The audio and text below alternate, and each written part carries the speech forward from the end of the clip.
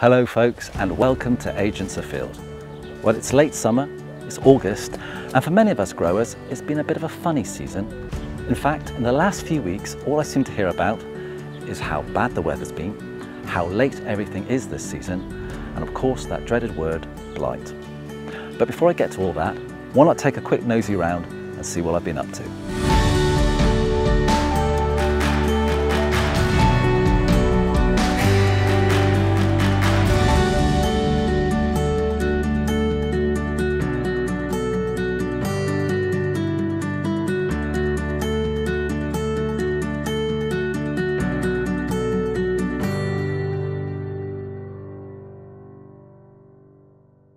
If you know anything about Agents Afield, then you know we like to grow organically.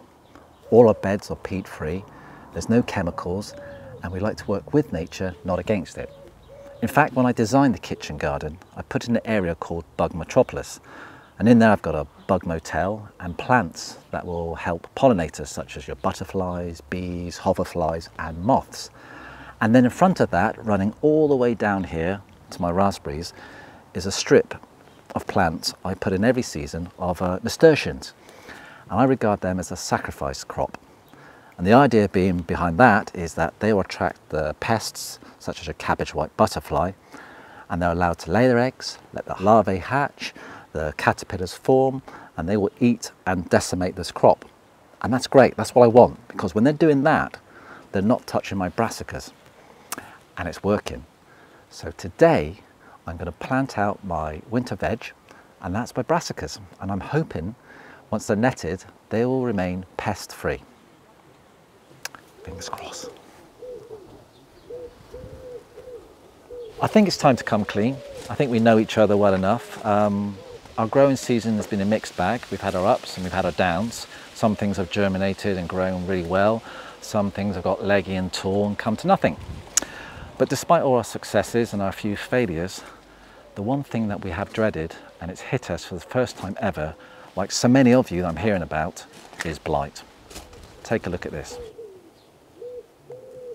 If you've been following our journey this season, then you know of all the things in this kitchen garden, the one thing I'm most proud of is my greenhouse. And for the first time this season I've grown a whole new batch of tomato varieties, things I've never grown before, different colours, different shapes. So I've been really excited about growing tomatoes. I always am, but particularly this season.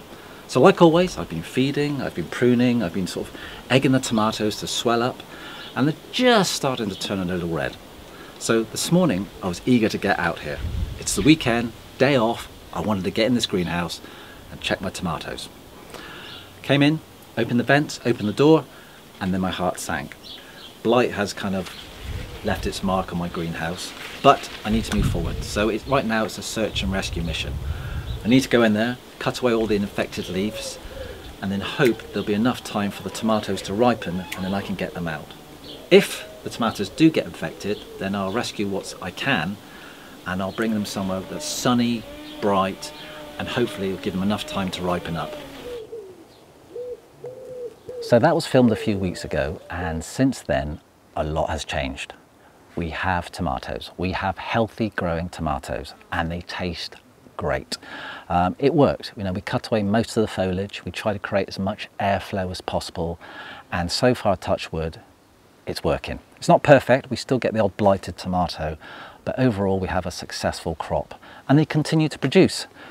But there's been a lesson learnt here. We've never had blight before, and we are aware, like so many of you, that the world is changing, the world is getting warmer, and we have to do what we can to not accept it, but work with it and combat it. So I'm already dreading next year and what blight may or may not bring, but I'm going to be making a few changes around the greenhouse. I'm going to try and create more airflow. I mean, this kitchen garden does have a microclimate, which is great for most of the time, but it does present its problems, and blight is one of them. But for now, I am very grateful I have tomatoes. Right, brassicas. If you'd watched our video back in July, then you would have seen me plant out our winter sprouting broccoli, our Brussels sprouts, and some Rainbow Crush candy kale. Anyway, since then, and obviously the blight incident, all our winter brassica veg have gone here as a temporary hold. So all the plants I grew in the greenhouse have come out so they can create more airflow for the tomatoes, and they've gone in here. Anyway, they've grown so quickly and so fast, I now need to get them out and plant them up in some vacant beds.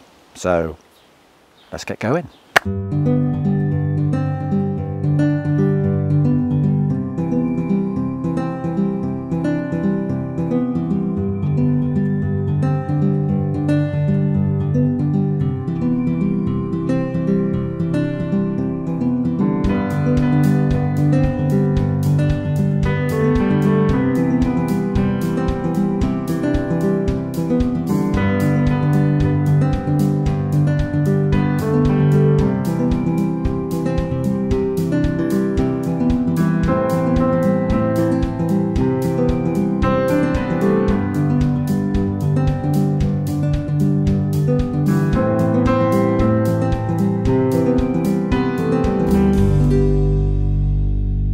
That's some of the winter brassicas planted up. Now, while I'm watering these, here's a few gardening jobs you could be doing right now. As we go into late summer, there's still time to make sowings for autumn pickings. As the soil is warm, seeds will quickly germinate. In the spare patch, I've sown another batch of beetroot. With watering, weeding and the right care, these will be harvested from autumn right up to Christmas. If you've grown sweet corn, then they could be about ready to harvest. To check if they're ripe, the tassels at the top should have turned brown. Peel back the husk and pierce a kernel. If the liquid is creamy, then you know they're good to eat. We all enjoy summer harvests, but to avoid gluts, pick crops such as courgettes regularly. Don't let them grow too big, or you may be eating them morning, noon and night. Finally, keep those summer blooms going right into autumn by deadheading. Otherwise, if left untouched, plants will be keen to set seed, shortening their flower season. So there you go, that is August done. Of course, if you want to get in touch with us through YouTube, Instagram, Twitter, smoke signals, please do. We would love to hear from you. But for now, have a great month, keep gardening, and I will see you soon. Bye bye.